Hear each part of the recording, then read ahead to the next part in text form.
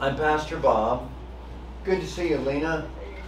Bless you. And I just want to bless each one of you, and everyone else tuning in over the internet, anywhere in this world. Just want to say thank you all for being here tonight. And I'm Pastor Bob, but if you would like to call me, you could reach me at area code 561-331-7533.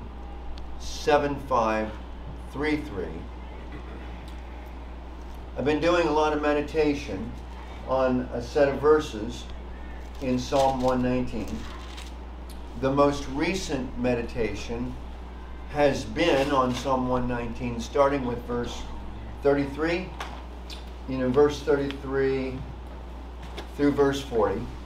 And when I'm meditating on these verses, Psalm 119, verse 33 through verse 40, at times I'll jump over to statements made by the Apostle Paul, especially in his letter to the Romans or his letter to the Corinthians.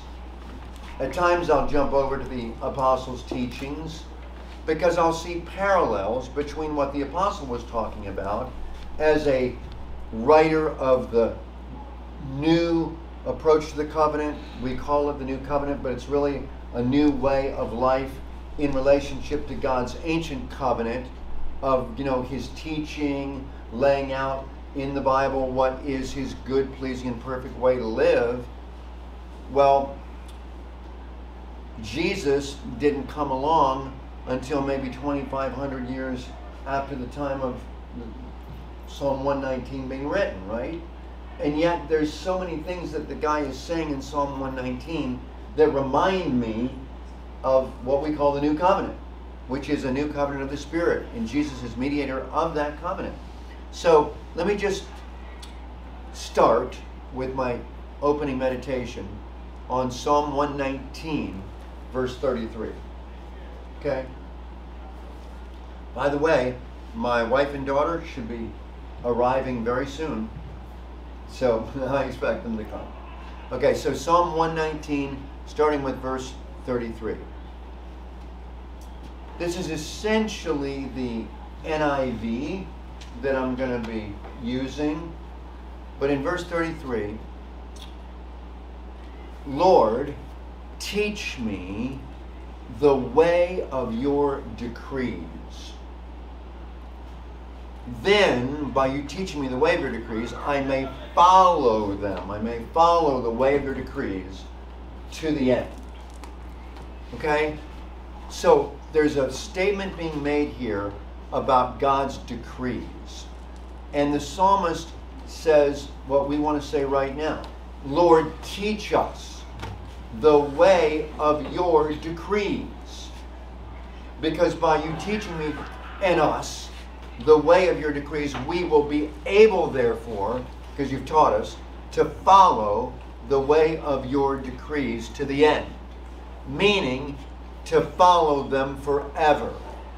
So, Lord, I just pray right now that you would help me just to survey these verses, starting with verse 33. But let me just survey through verse 40, and then after I survey that, I'll go back and make parallels with teaching from the Apostle Paul. So thank you, Father God, for letting me start out with this prayer, which is the psalmist's prayer of Psalm 119, verse 33. Lord, teach me and teach us, I'm saying, the way of your decrees. Then I will be able to follow the way of your decrees to the end, as in forever.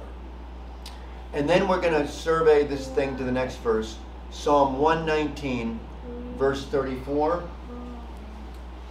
Give me understanding. And then what happens when, Lord, you give us understanding? Then this will be the result. I will keep and obey your law with all of my heart. So that's the meditation that later on we want to unpack as I give my comments, but I'm just surveying right now. Psalm 119, verse 34. This is what the psalmist prays, and this is what I'm praying for us too. Lord, give me understanding. Because by your giving me understanding, I'll be able to keep and obey your law, your Torah, your guiding instruction, or your instructive guidance, the way of life, the way that you teach us to live. So, verse 34, give me understanding. That way I will be able to keep and obey your instructive guidance with all of my heart. And then he says, in the same Psalm 119, verse 35, direct me in the paths of your commands. For in the paths of your commands I find delight. Now, delight could be rendered pleasure. It could be rendered happiness. It could be rendered enjoyment or a good feeling. So I want to say all of those things apply here in verse 35. Direct me, Lord. It's all a prayer. So far, all these verses that I'm commenting on right now are prayers to God. You know, first teach me, and then give me understanding, and now direct me. You know, it's all prayer, right? But in verse 35, Lord, direct me in the path of your commands. For there in the path of your commands I find delight, enjoyment. It feels good. I love being directed in the path of your commands because I just feel great about it when I'm walking in that path of your commands. So direct me in that path. Because in your commands I find delight. I just really feel good, Lord, when I'm in your commands. And then in the survey of this passage in Psalm 119, going on to verse 36. This is deep in my mind, but this is what the psalmist is saying. He's saying, okay, let me say, the word that I'm getting is turn. He's praying to God. In verse 36, he's saying, turn my heart towards your written instructions, right? Turn my heart towards your statutes, that is your written instructions. But Lord, don't turn my heart the other way, which is don't turn my heart towards selfish gain. So, you know, he's saying in verse 36, it's all dependence on God. His prayer is always about depending on God. Lord, turn my heart towards your written instructions. That's the way I want you to turn my heart, towards your written instructions. But don't go the other way with me. Don't turn my heart towards selfish gain. And we're going to go on with verse 37 too. Verse 37. Turn my eyes away from worthless things. Preserve my life according to your word. And I'm just going to make this brief comment. Lord, I know that in my life experience, I have had an experience on occasion, even more than one occasion, when my eyes were on some stuff that really were worthless. So the psalmist is praying, turn my eyes, and he's depending on you, God, to do it. He's not deciding on his own, hey, God, I promise to turn my eyes away from worthless things, so that's going to give me success. No, he doesn't depend on himself, he depends on God. And he says in verse 37, Lord, turn my eyes away from things that I'm looking at that are worthless to look at. And then the rest of that, verse 37, preserve my life according to your word. And then we're going to add verse 38. Okay, just for the sermon. Go to verse 38. Fulfill your promise to your servant, because the psalmist is saying, I'm your servant. So in verse 38, fulfill your promise to your servant so that you may be revered. Why do I not say the NIV feared? Because the meaning of the Hebrew is to me reverence, or worship or honor or respect, but not fear. Because if it was fear, how could he call it, back in verse 35, delight, enjoyment, happiness, pleasure, a good feeling? Because fear doesn't produce those emotions, at least in my experience. Because for me, fear is the opposite of love. Why? Because in 1 John chapter 4, verse 18, there is no fear in love.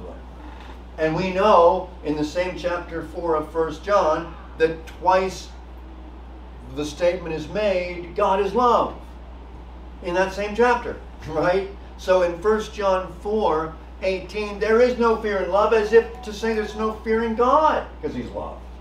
There's no fear in love. But perfect love throws fear outside. And the person that fears is afraid of being punished. And if a person's afraid of being punished, then they don't yet grasp the perfect love. And then he throws in the next verse, the Apostle John does, we love God because he first loved us. So, this is to say in Psalm 119, verse 38, that I'm not going to say the feared of the NIV, but I'm going to say rather, verse 38, fulfill your promise to your servant, so that you may be revered. Does remind me of the Psalm 130, 3 and 4, real quick parallel here to Psalm 130, verses 3 and 4. O Lord, if you kept track of sins, who would be able to stand in your presence? Jesus Christ. Yes, amen. Amen. Yes, amen. Jesus, God himself in human form is standing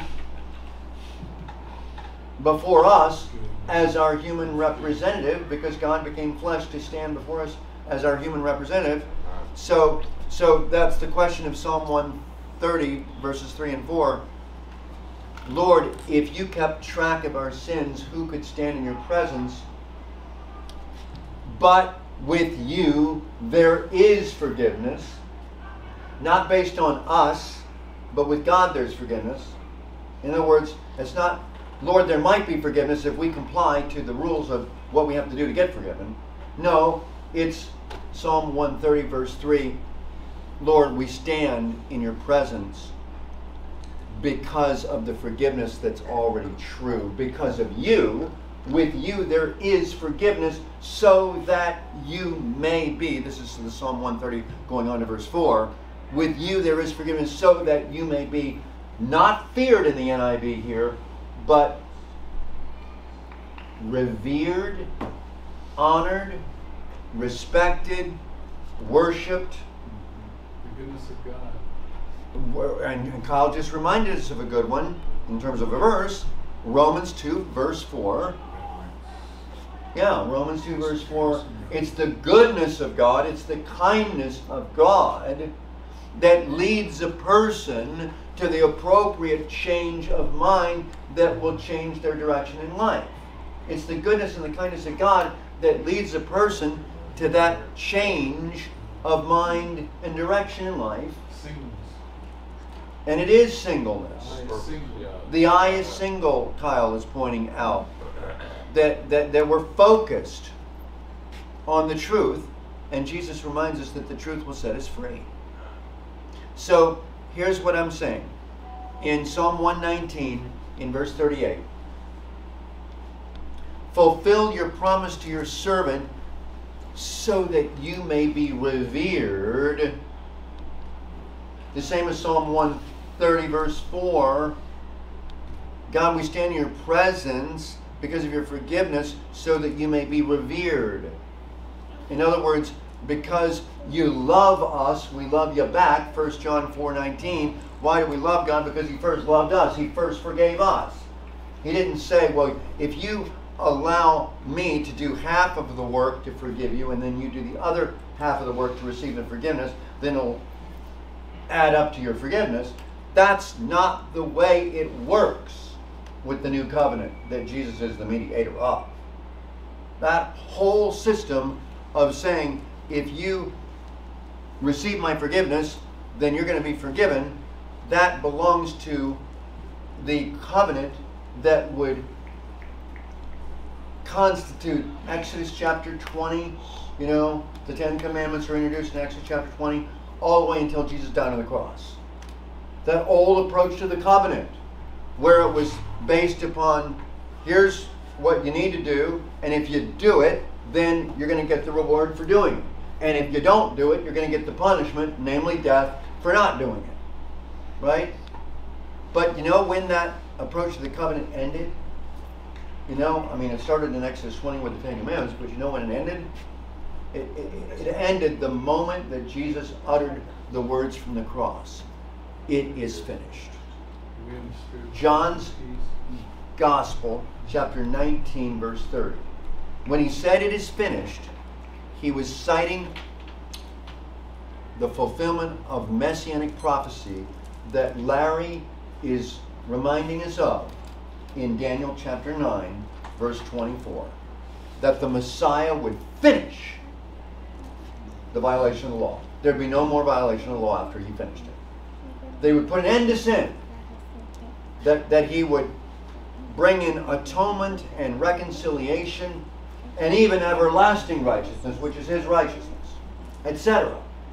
You know, Jesus is fulfilling the words of Daniel 9:24, a prophecy, when he utters the words from the cross, it is finished. According to the statement in John's Gospel, chapter 19, verse 30, when Jesus says it's finished, it means that that covenant relationship with God that is based on a 50-50 relationship, 50% of God and 50% of what's required of you, human being, well, that's over the moment that Jesus died on the cross, with the identity of every human being that was obligated under the requirements of that old system of 50-50 responsibility to the human, 50% responsibility of God, 50%. That whole thing died the moment Jesus died. You know why? Because when he died legally as me. In other words, in the eyes of God, it was Bob Bew that died on that cross.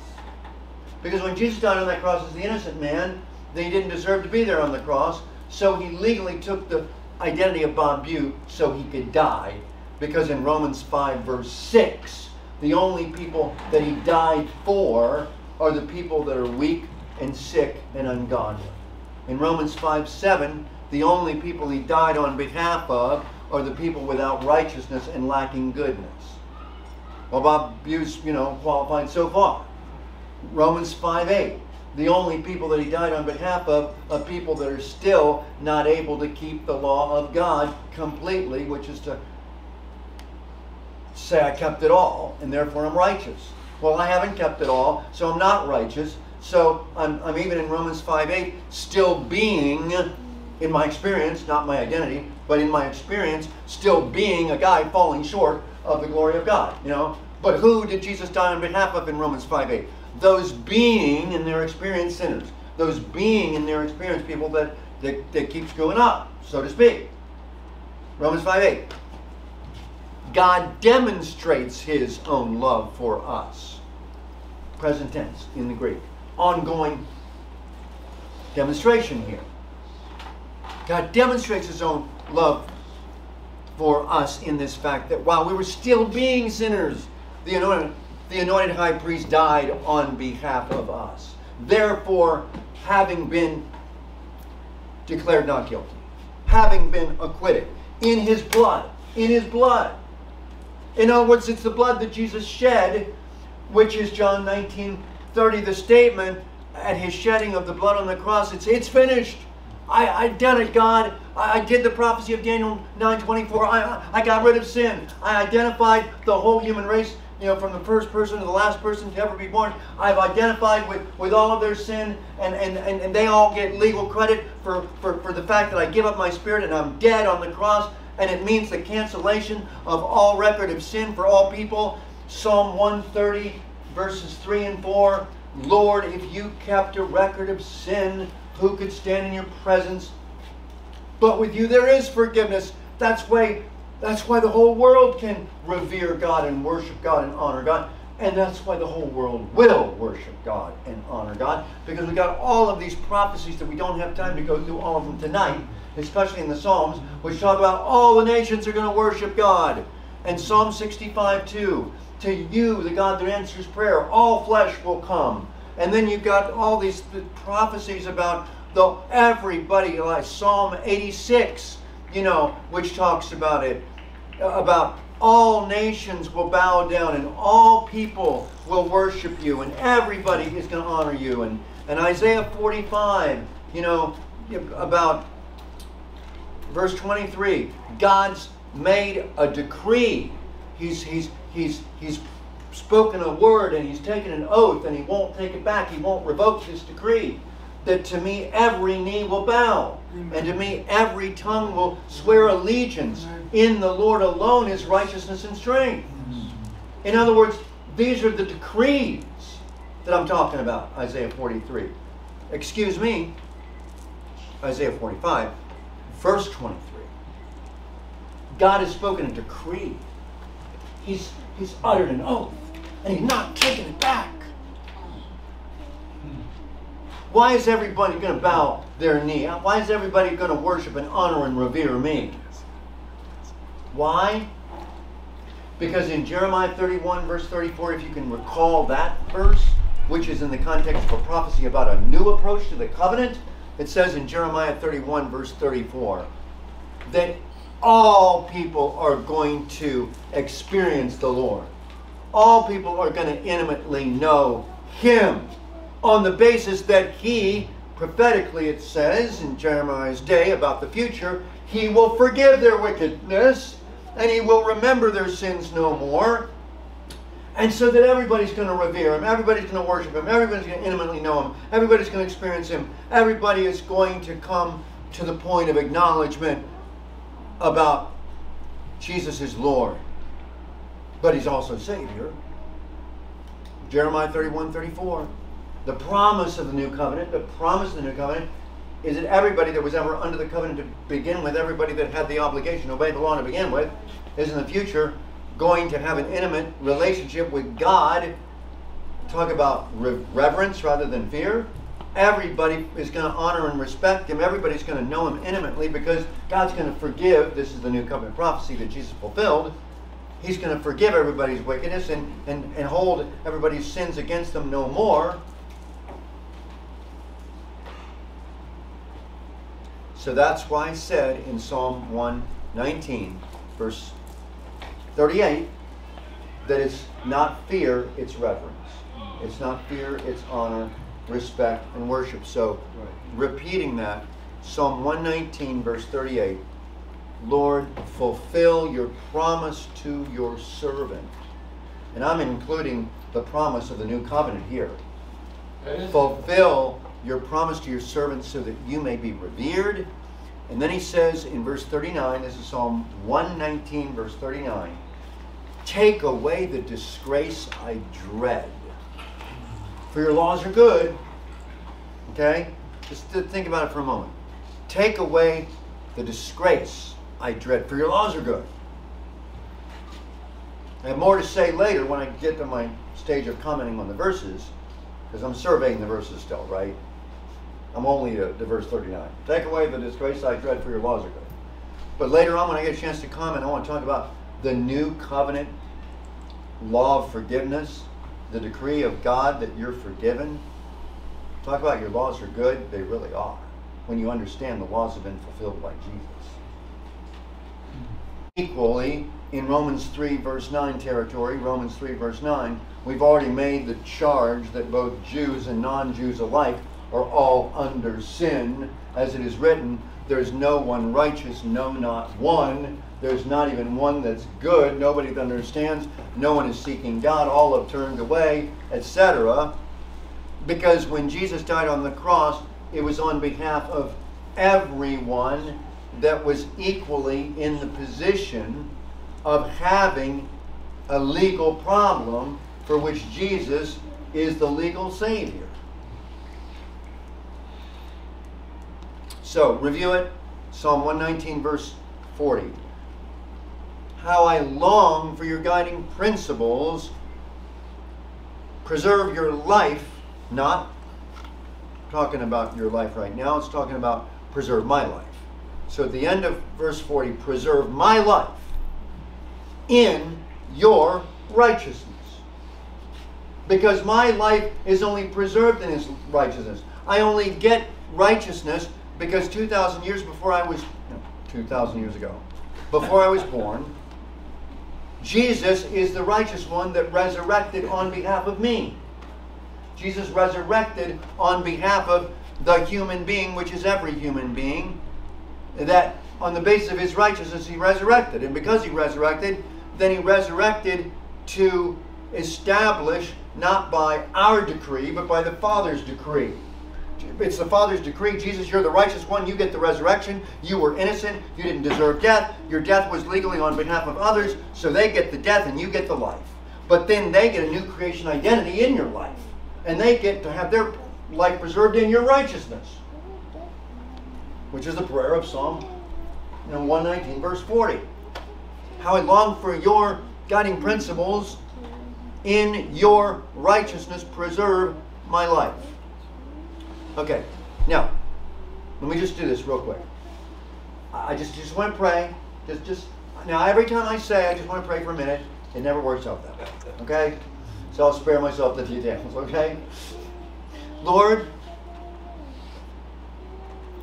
we surveyed Psalm 119, verses 33 to verse 40.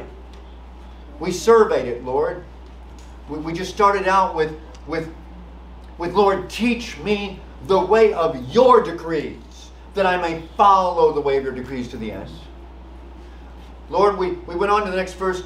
Give me understanding, because then when you give me the understanding, then with all my heart I'll keep and obey your law.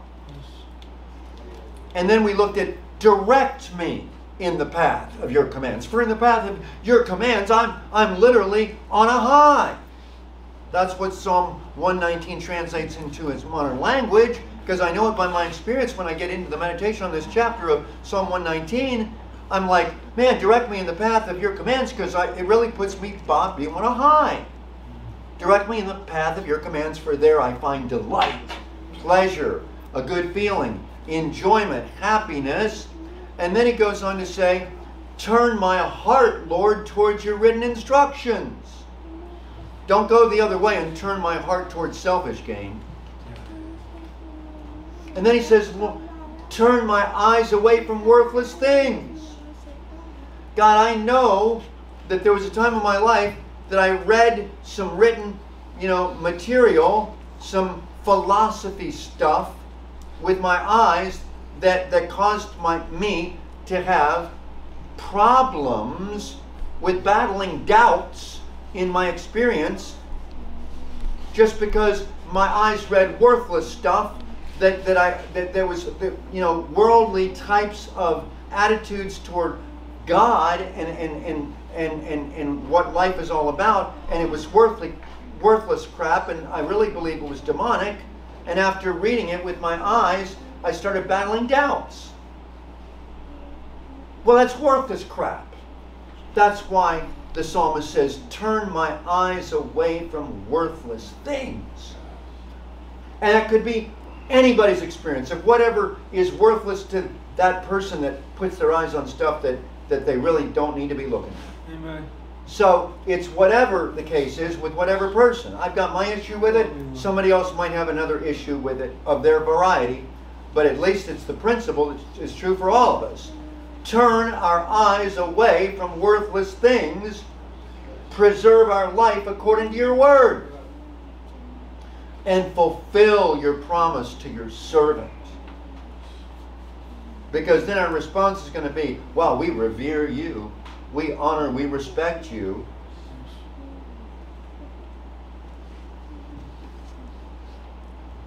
And then, Lord, he adds, take away the disgrace I dread. For your laws are good.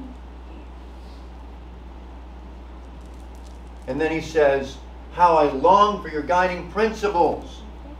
Preserve my life in your righteousness, which is the opposite of my righteousness. Yes. So, Father, here's my little summary, my comment on the Psalm 119, the verses 33 to verse 40 that I just reviewed. Here's my comment on my survey. And God, I just ask you to give me the words to speak. Just give me the words to speak as I give my commentary section of this message. Just give me the words to speak. Starting with your decrees, Lord.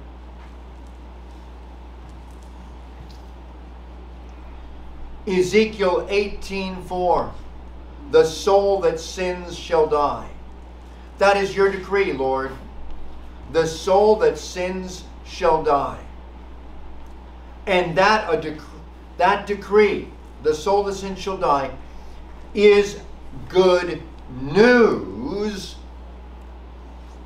because we did not have to physically die to get the benefit of your decree in Ezekiel 18:4 that the soul that sins will die. Lord Jesus, it is good news because on the cross your decree is that everybody in Romans 5:6 that was weak or sick or ungodly died. Your decree is that in Romans 5:7 everybody that lacked righteousness or goodness died on that cross. Your decree in Romans 5:8 is that everyone that was still being an unrepentant sinner died on that cross because of a legal decree that the soul that sins must die. And Jesus, you, the Word of God, you, the living God, you became human. You became human. You did. You became human. Why? So that you could die. Because you couldn't die in your eternal spiritual being, because eternal spiritual being of God doesn't die, so you had to become human in order to die. But it is God's decree that we died when Jesus physically died. We legally died. That's God's decree. That's Romans chapter 6 that says in 7 verses in a row that when Jesus physically died, we legally died. Romans 6 verse 2, we died past tense. It's impossible for us to sin in the eyes of God. Because as people legally dead, then not talking about our physical experience whatsoever in Romans 6, these 7 verses in a row, it's talking about God's decree. How does the judge view things? That the man that's innocent, Jesus, in the eyes of the law, did not die on that cross. Yes, he physically experienced it, but did he legally get credit for his own death? Heck no. Which is why it says in Romans 6:2, shall we continue in Romans 6:1 asks the question, shall we continue in sin so that the grace may abound? And then the answer is given in the next verse, heck no. Meganoito in Greek, almost cussing. Like one translator went all the way and said hell no in the translation. Heck no about the sin. Why? Because it's impossible for someone legally declared as dead to commit a sin. Amen. And that's why it says in Romans 6:2, we died of past tense to the sin. How can anyone live in relationship to sin if they've been declared legally executed already? Because it's God's decree. And I'm saying in Psalm 119 verse 33, Lord, teach us your decrees, because then we're going to be able to follow them all through our life to the end, all the way to the end. We're going to be able to live this way constantly, constantly, constantly. The law of the Spirit in Romans 8:2, the law of the Spirit like a law of gravity principle, the law of the Spirit of the life in association with the innocent Jesus Christ, that we are in Him. Everybody in the world is. We just got to be taught. That's why He asks you, Lord, He says, give me understanding. Give me understanding, and then I'll keep and obey your law of forgiveness, your law of declaring the old person to be crucified. The new creation identity is always a reality to live in all the time. Teach me so that I will obey the law of the Spirit of life with all my heart all the time. That's why He keeps saying directly in the path of your commands. The new commands are written on our heart. That's what it says in Jeremiah 31:33. It's a new approach to the covenant. You write your teachings on our heart. And why do you write them on our heart? Because it's not our responsibility in the new covenant. It's you that said you would take responsibility for teaching us and writing your teaching on our heart. And then we would keep, your commands to the end. So thank you, Jesus, that you direct us in the path of your commands. Please do so. Please direct us in the path of your commands, because the commands are good because Jesus fulfilled them all. Jesus, every one of the commands you fulfilled, and we've already been given credit for keeping every single one of them, because when you kept them on behalf of all of humanity, not on behalf of your innocent self. Did you keep them? Because you didn't need to keep them. You didn't need to come down from heaven and become a human being on the earth, to be born under the law and to keep all the commandments. You didn't need to do it, but you did it because you love us. Because there was an old covenant system that required obedience on our part, and you came down in the person of Jesus, Father, and you did everything on behalf of us to establish peace for us. In Isaiah 26:12, Lord, you establish peace for us because you have accomplished all of our required works for us. So thank you, Jesus, that you've done it. And that's why we want you again to direct us in the path of your commands. Because that's where we find delight. We find pleasure. We find happiness in the realization of all that you have done for us. You fulfilled every one of the 614 commandments, Jesus. Yeah, it started with the 10 commandments, but it got extended to 614. Lord, but you kept them all. And that's called grace. Yes. That's called grace, that you did it on our behalf. And then that lets us have peace. That's why the Apostle Paul starts his letter in Galatians chapter 1, verse 3 with the statement, God our Father is sending a message. The Lord Jesus, who's anointed, is sending a message. Grace and peace to you. Thank you, Lord Jesus, that you established peace for us, because the grace is that you accomplished all that was required of a human being to be pleasing in your sight.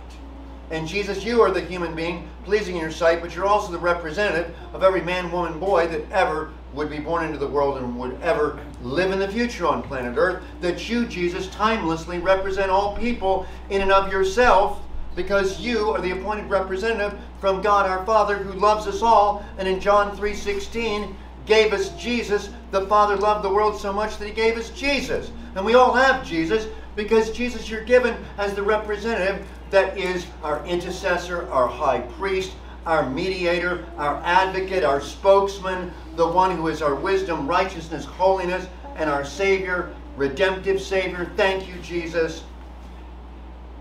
And then he added those prayers, Lord Jesus, that he longs for your guiding principles, Lord. He actually says, Lord, that he wants to be regulated by the laws that are good. Take away the disgrace I dread, because for your laws are good. Lord Jesus, these laws are all over the place in the apostolic teaching. When the apostles talk about James 2:12, the law of freedom, or Romans 3:27, the law of the faithfulness of God. Or if we're talking about Romans 8:2, the law of the Spirit of the life that has freed us, that has liberated us from the earlier law that required a human being to perform to get free from sin and to even have to receive forgiveness, or they didn't get forgiveness. No, all that's over with, because Jesus, having uttered the words on the cross, "It is finished," uttered God's decree that it is finished. That in Romans 7:1, a person is only under the law as long as they're living, but once they've died under the law's penalty, and it's the decree of Ezekiel 18:4, the soul that sins will die. Once they've died under the law's penalty, Romans 7:1 says they're no longer under the authority of the law. Don't you know, brothers and sisters, Romans 7:1, that a human being is only under the law so long as they're living, but once they've died, they no longer live in the eyes of the law. They in Galatians 2:20 no longer live in the eyes of the law, but who lives in them in the eyes of the law? The anointed King Jesus, who kept the whole law, legally lives in them. Whether they're experiencing it or not, it doesn't matter when it comes to the law. The law in Galatians 3:12 is not based on faith. Galatians 3:12, the law is not based on faith. It's based on legal principles, the facts of the case. And the fact of the case is, Jesus, in Galatians 2:19, that the apostle that says, at the time Jesus died, when I was a persecutor and a violent man and a person that was trying to get people to give up their faith in Jesus, talking about that man Saul in Galatians 2:19, the time when Jesus died, you know what he says in Galatians 2:19? He says, through the way that the law looks at things, I died. I, Saul, died. I, persecutor of the church, died.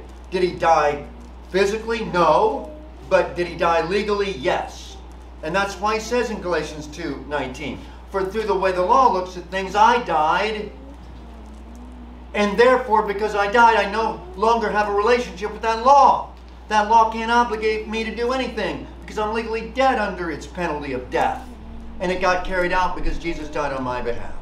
And that's why on the side of resurrection, Galatians 2:19 goes on to say, on the side of resurrection, now I live for God. I don't live with the pressure of being under law. Now I live with the freedom of being under God's grace. And then he says in Galatians 2:20, I have been crucified with the anointed high priest. Have been crucified with the anointed high priest. And in the eyes of the law, I no longer live. But legally, the anointed king lives in me. And then he gets into his experience in the rest of Galatians 2:20. And it is an experience, and he said, live, that's a human experience on this earth. I live in faith, but it's not my faith. It's the faith that produces the faithfulness that is characteristic of the Son of God. The Son of God having loved me, me, the guy weak and sick, the guy without righteousness or goodness, the guy being a sinner, the guy being an enemy of God, trying to get people to recant their faith. Acts 26:12. King Agrippa, I tried to get people to give up their faith. I tried to force people to blaspheme and to give up their faith. That's the person that is being referred to in Galatians 2:20, saying, the guy having loved me and having given himself up legally on behalf of me. Did he have to be a believer to get credit for being put to death for his sin? No. Did he only have to be a criminal that was guilty of a capital crime? Yes. Did that get executed on behalf of him? Yes. Did it get executed on behalf of every human being? Yes. Is it a good standing? Is every human being in good standing with God? Does God love everybody? Has he forgiven everybody? Does he give everybody, the cloak of Jesus' righteousness just to wrap around them in tenderness? Yes. Well, these are the decrees that I'm going off on. And that's why I'm going to say it one more time with the understanding of the decrees that I'm talking about. The prophetic new covenant decree. In review, Psalm 119, verses 33 to 40. Lord, teach me the way of your decrees. Then I may follow the way of your decrees to the end. Give me understanding. Then with all my heart I'll keep and obey your law. Direct me in the path of your commands. For in the path of your commands I get high. I find delight and pleasure and a good feeling and enjoyment and happiness. When it comes to the issue of my heart, turn my heart towards your written instructions. And don't go the other way with my heart. Don't turn my heart towards selfish gain. Lord, turn my eyes away from worthless things. Preserve my life according to your word. Fulfill your promise to your servants so that you may be honored, respected, worshiped, and revered. Take away the disgrace I dread, for your laws are good. How I long for your guiding principles. Preserve my life in, not my righteousness, in your righteousness.